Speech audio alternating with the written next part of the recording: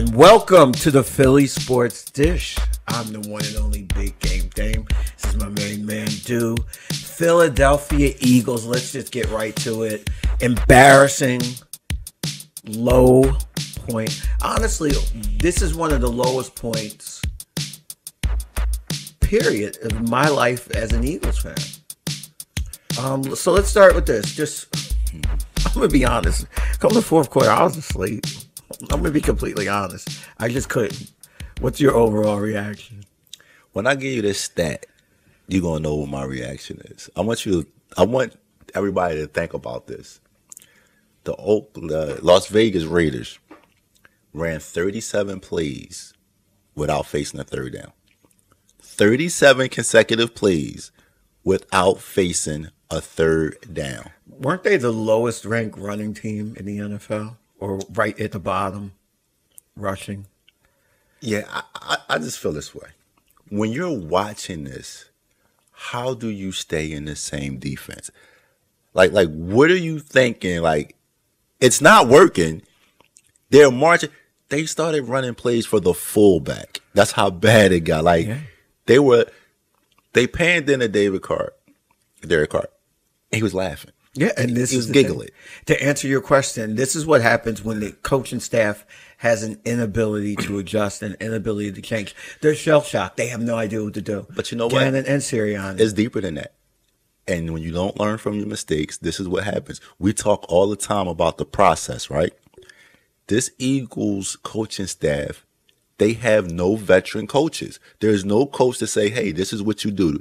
Here's a suggestion. There's no former head coaches, no former play callers on either side of the ball. And that goes back to the owner. So, like, why would you do that? Like, you're putting them in an impossible. When do you ever see a team hire a coaching staff with no experienced coaches? I mean, even when Doug was here, because Doug, quote unquote, had a great coaching staff. Yeah, he had Schwartz, DeFilippo, who was a great quarterback guy, Frank Reich, who came in, like the established people. Can you name another coach besides the offensive defensive coordinator? No. Exactly. I mean, like it's you know, and this is the thing, and it comes back to what we were talking about last week when you're somebody's guy, because all of these guys are on this roster by recommendation. They knew someone, and I'm going to keep drumming this every time they get embarrassed. But meanwhile, you had someone like Deuce Staley. Now, listen, the only thing, like, as when I try to wrap my head around what's going on, the only thing that makes sense is they want the number one pick.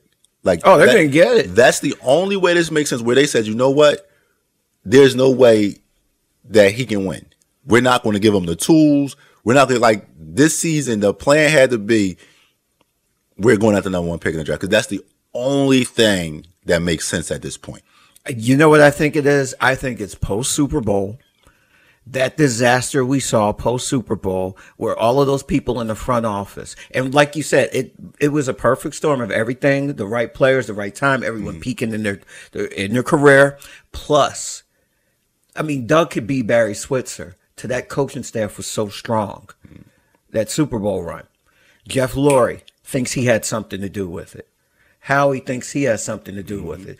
And all of these outside forces think they had something to do with it. And it's like, look, everything came right for y'all. Okay? Lurie thinks at this point, no, well, I can just put this staff together, and I know enough. I've been doing this. It's like, at the end of the day, Jeff, you're not a football guy. I don't care how many people you talk to. It's like, you needed to be doing this from day one. You're the type of owner where you need to fall back. No. You need to fall back and put the right people. You just can't do this because you're that incredible.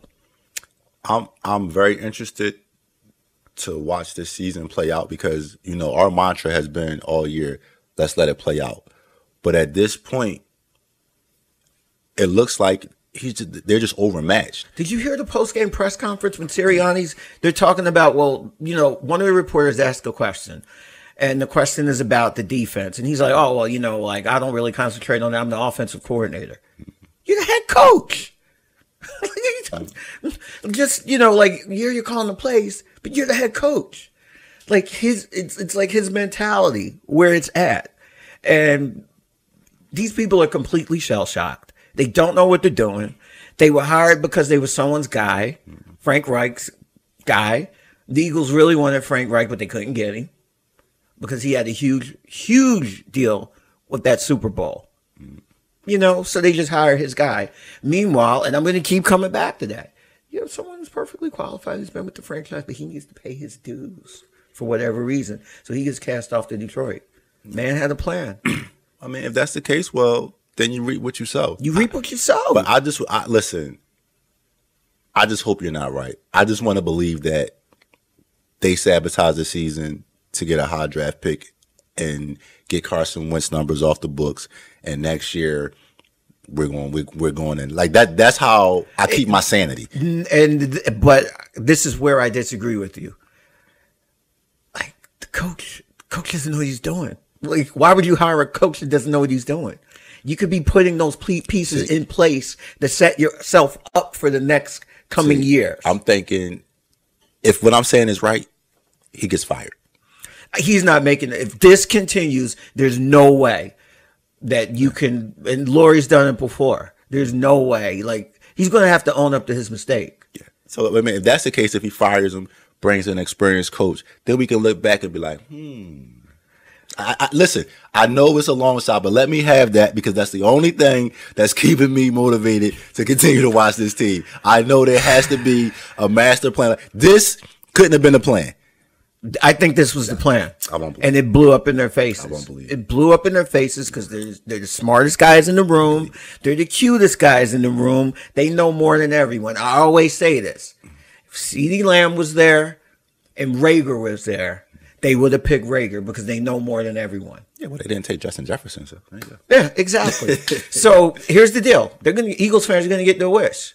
Best thing that happened yesterday was when Atlanta drilled that field goal. The Eagles would have had a number 1 and number 2 pick in the NFL this year.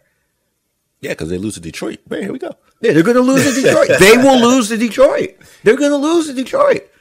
They got a coaching staff that doesn't know what they're doing. They will lose to Detroit. The Eagles will not win another game this season. Listen, we got to move it. I can't talk about them.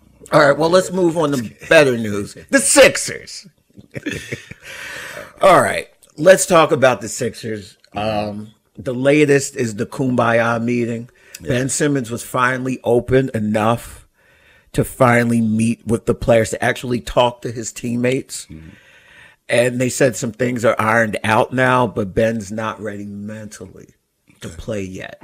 So what do you think is going on here? What's your reaction? You kind of called this a little bit. Yeah, this is the Sixers were the adults. I don't know. I hope our listeners got a chance to hear Daryl Morey. He went on a local radio station this past week to talk about the Ben Simmons situation. And he basically said, we're not moving him. We're not trading him unless we get back what we feel to be equal value. And I was happy about that. So to me, it's the same equivalent as, you're disciplining a child. And I think this is the first time that someone has told Ben no. And him pouting didn't lead to him getting his way. And then what happens ultimately? You as a child, you still want your parents' love. You're going to come around. You want the things that come with it. So I think what happened was he threw his tantrum. He was upset. He wanted to take his ball and go home, and it's take your ball and go home. And the Sixers, to use an analogy, said, no, we're going to take the court down. No more playing out in the backyard. We're taking the court down. You had bad grades, and you can't play. And the tantrum didn't work. And I think, hopefully, in a perfect world, I'm not saying that, he needed his comeuppance, but sometimes it's good to be humble just a little bit. And this is a person who's never been humble. Yeah, so hopefully, and then, to see the Sixers, like, that game, to see Embiid say, he our brother.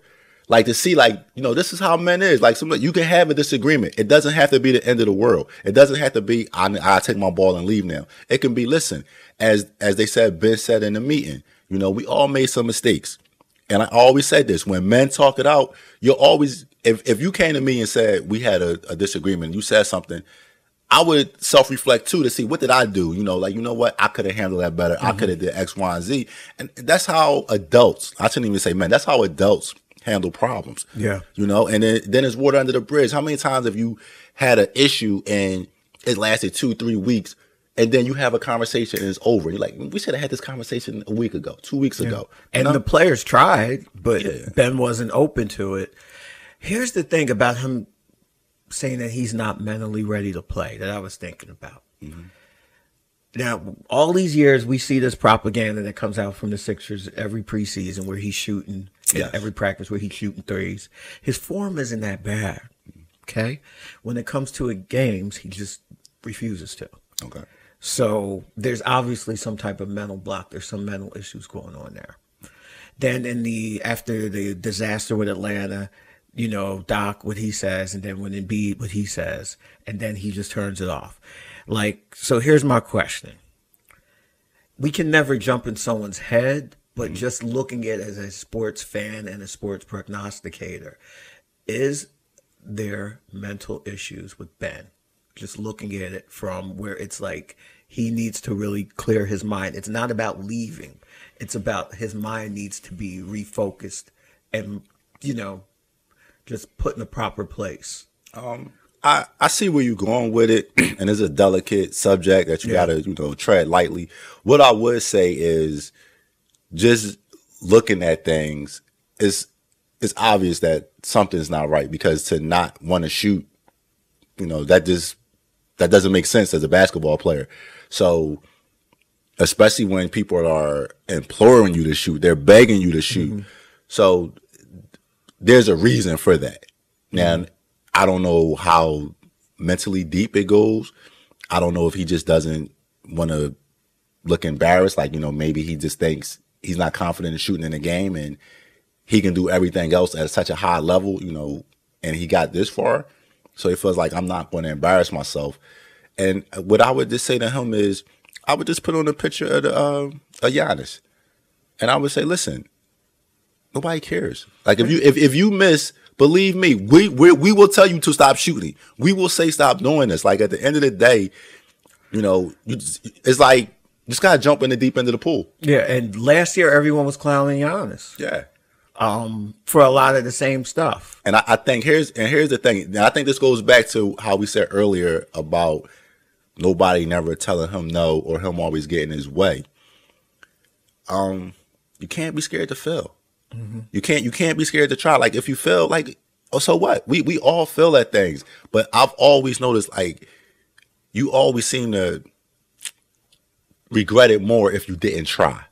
Like, it's okay to try and fail. You can live with it. But when you don't try, you always look back and like, man, if I only, and a lot of people, he going to look back on this and be like, man, if I just would have shot.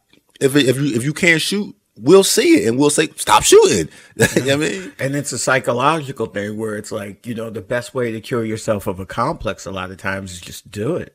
Yeah. You know, if you're afraid of cats, just somebody throw a cat in your lap, you know, like, or and I think at this point, like, to piggyback off with the mental analogy, I think you just might need like some type of shock treatment. And what I mean by that is we need the teammates, we need the coaches to say, listen, you got to take at least one jump shot a quarter or you coming out. Like something like that, where it's just like, where he knows, you know, there's no consequences or anything like that. This is what they want from me. Like something like, you know, where we with you. Yeah. Or just give him like the old school shock treatment, a little prize in his head. Or obscure reference for the week, we can do a little phrenology on Ben. You know, get the big old thing, the clamps out, and put him on his head and see what's going on. So post a photo of phrenology, how it looks. We're talking to our producer right now.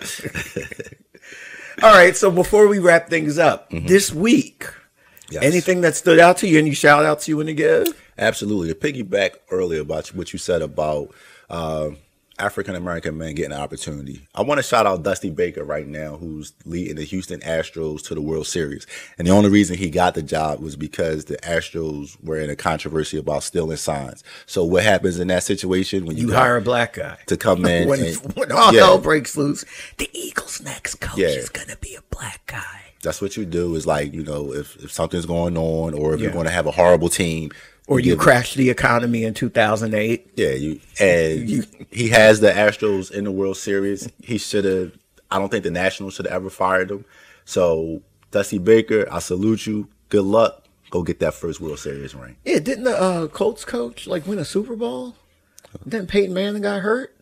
Oh, So he didn't have Peyton Manning, so they fired him? Yeah, Jim Caldwell. Yeah, Jim Caldwell. There we go. Well, actually, they lost. They lost to the Saints. They lost. They lost to the Saints. And he went to But got Detroit the and did a great job, and they fired him. And they fired him. Yeah, it's amazing how that works, isn't it? So whenever there's a fire, Can we get him?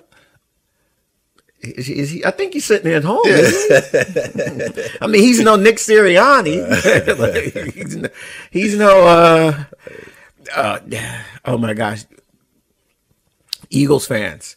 The 1987 Untouchables movie when they're recruiting the Untouchables, and Sean Connery is looking for people to be on the team. And he brings out this one guy. And our producer, he'll put a clip in there and show you guys. We'll give you some work to do, lazy. So he calls him out. He calls this one kid out. And the kid reminds me of Nick Sirianni, where he's like, so Sean Connery, so why do you want to be a cop? And he's just like, well, because I think it's good to help people. And Sean Connery slaps him on the arm. He's like, all right, kid, get out of here. Then he turns to the next guy and he's like, that's the next chief of police. That's how I feel about the Eagles. You had this stuttering, jammering person. It didn't make sense when you watch the clip. This is my obscure reference. You had this from the day one with his press conference. Yeah, these are the guys that get the job. It'd be good. I think I'd be good head coach. I'd throw the ball, Mr. Laurie, sir. You did a great job of articulating why he got the job. Yeah, and it's like, but it's just like, that's why Zach Ertz, and that's my shout out is to Zach Ertz. Longest touchdown in his career. Apparently, all he had to do is get away from here and get away from this culture and get around people who know what they're doing. It's amazing what happens when you're around people who know what they're doing. So shout out to Zach Ertz just because, leaving properly, Ben, that's how you do it. And I know he wanted to punch Howie in the face. That was the rumor last year. Yeah. And it got really bad, but he's like, you know what, let's fix this and move forward. And then I can get out of here. And, that old adage, when you see the rat swimming off the ship, that's the time you should be swimming with the rat. So shout out to Zach for being one of the rats. Definitely. Getting off the Titanic. Thanks, Zach, for helping us get that chip, baby. Yeah. Yes. Thank you. So my Tecmo Super Bowl, Eagles Super Bowl edition got Zach touchdown right there. So, all right. So that's going to be it. That was quick. Yeah, that's going to be pretty good. I'm going to stop talking. I'm being obscure. But that's going to be it for this week. So thank you so much. Once again, thank you so much for the support. You can find us pretty much on every social media platform where you find all of your podcasts as well. You can find us. Best shot in sports. Best, throw it back. Philly Sports Dish. We're serving it to you. Thank you so much. We'll see you next week. Philadelphia, Detroit. Ugh. Listen, if you're not here, it's the producer's call. And on that note, we'll see you next week. Peace and go Birds. Do we really want to win? Yeah, now, I want the number one pick at this point. All right. But still, go Birds. Be competitive, at least. Watch your kneecaps.